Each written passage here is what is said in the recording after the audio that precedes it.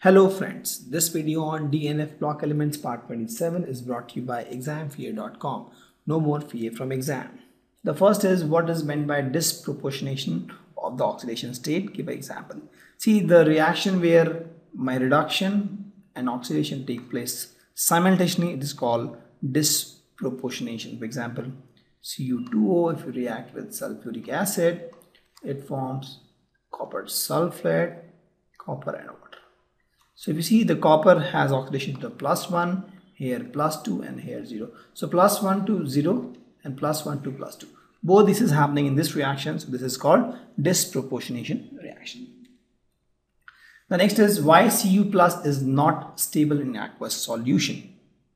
Cu plus. If you talk about the oxidator Cu plus, it is argon 3D10 4s0. So typically it has to be stable because d orbital is full, but actually it is not, because copper plus iron oxidize and reduce simultaneously in the aqueous solution. Please note there is a catch called aqueous solution to form copper plus ions and copper. We'll show you the reaction. Cu2O plus give me sulfuric acid, reacts and it forms CuSO4 and copper and water. The same reaction. It was +1, it becomes +2 and 0. So it's oxidized and reduced simultaneously, right? So you can write that Cu plus gives Cu2 plus and Cu. So because of this is solid, this is aqueous, and this is also aqueous. And because of this, Cu plus is not stable. You'd write the electronic configuration of Cu3 plus, Cr3 plus, Cu plus, Cu2 plus, Mn2 plus. Let's write the electronic configuration of Cr3 plus. Cr is chromium. Chromium 3 plus electronic configuration will be Ar 3D3 4s. Why? See, chromium electronic configuration is Ar 3D5 4s1. From this you plug out two electrons. First electron will go from s, the second electron will go from 3d orbital, and the third electron will again go from 3d orbital. So the electronic configuration will be Ar 3D3 4s0. The next is Cu plus.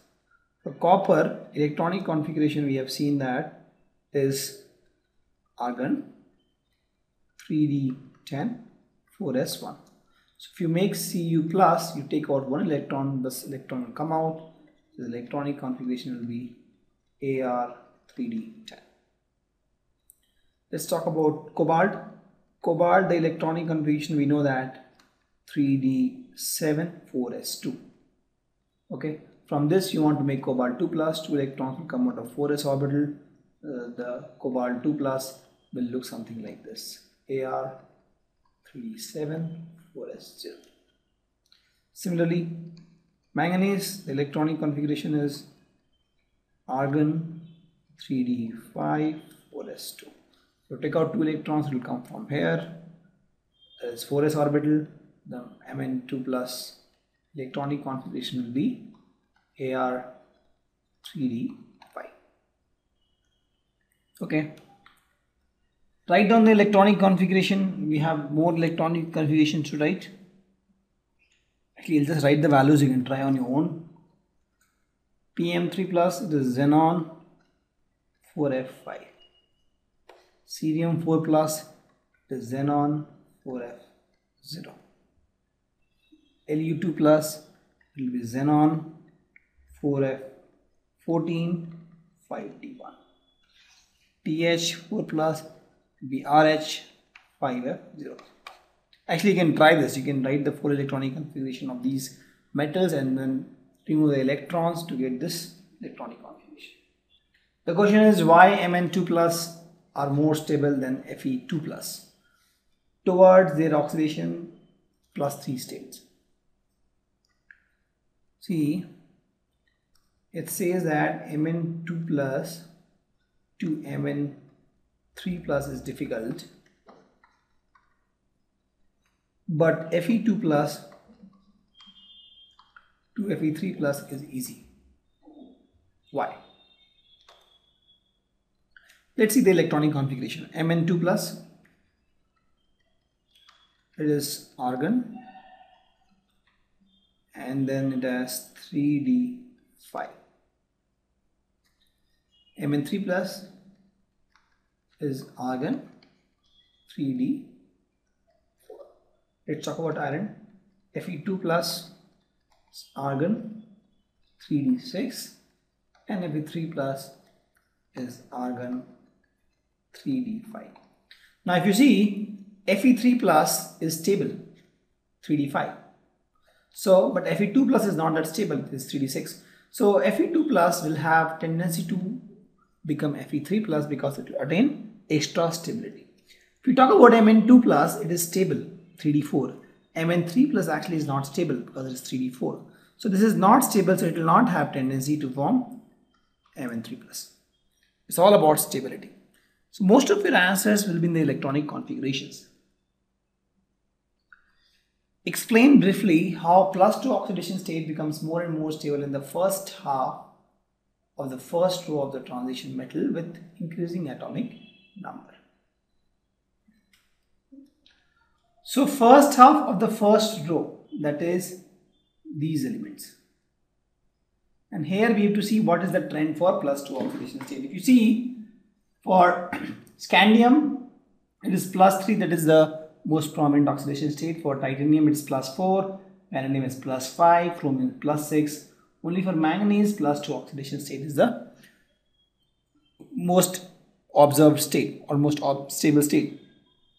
Why? If you see the electronic configuration, scandium is what? 3d1, 4s2. Let me write for all. Titanium is 3d2, 4s2. Then we have vanadium, 3d3, 4s2. Then we have chromium, 3d5, 4s1. And then we have manganese, 3d5, 4s2. Okay. Now, if you lose 2 electrons from here, 4s2. If you lose 2 electrons from here, Sc, this becomes, this is all for Sc, one normal state. Scandium, let's find +2 oxidation state. This becomes 3d1, 4s0. Titanium, +2 oxidation state, 3d2, 4s0. Vanadium, +2 oxidation state, 3d3, 4s0. Chromium, oxidation state of +2 is nothing but 3d4, 4s0. And manganese, +2 oxidation state is 3d5, 4s0. So if you see in all these, none of these is stable, only this is stable. Only Mn2 plus is stable. Why? 3d1, 4s0, no stable configuration. 3d2, 4s0, no stable configuration. 3d3, 4s0, no stable configuration. In fact, none of these are stable. Thus, as far as +2 oxidation state is concerned, only Mn2 plus is stable. Okay. To what extent the electronic configuration decides the stability of oxidation state in the first series of the transition metal? We are talking about the first series. This is the first series. And the question is, to what extent the electronic configuration decides the stability? See, for scandium, the +3 is the oxidation state, stable. So we talk about Sc +3. If you see, the electronic configuration is 3d0, 4s0. This is the stable configuration. If we talk about titanium +4, the electronic configuration is again 3d0, 4s0. If we talk about vanadium +5, the oxidation state is again 3d0, 4s0. Right? You have argon here, definitely in all. Same thing you talk about chromium. So vanadium is done. Chromium has +3 and chromium has +6. So chromium +6 is again this one, 4s0. Let's talk about chromium +3. It will be argon, 3d3, 4s0. This is again T2G configuration, stable, and this is again all stable, okay, because there are 0 electrons in the orbital. So this is also, these are all governed by electronic configuration. Mn2 plus, let's see. Mn2 plus. Mn2 plus electronic configuration will be AR 3d5 4s0. This is also correct. This is stable, half filled. Mn7 plus will be argon 3d0 4s0. This is also correct, all empty, so all filled actually, so this is also correct. Fe2 plus first, that's fine. Fe2 plus will be what? 3d6 4s0. And Fe3 plus is argon 3d5 4s. So based on electronic configuration, Fe3 plus is stable, but Fe2 plus is not that stable. Correct? But this still exists. This is the one example where the electronic configuration is not driving the stability of the oxidation state. Talk about cobalt now. We'll talk about cobalt. Cobalt 2 plus, it will be 3d7 4s0. Right? And cobalt 3 plus will be 3d6 4s0. In fact, cobalt plus 4 will be 3d5 4s0, which is stable electronic configuration, but that is not stable. Stable is cobalt plus 2 and plus 3. In fact, these are also not governed by electronic configuration. Okay, if we talk about nickel now, nickel plus 2.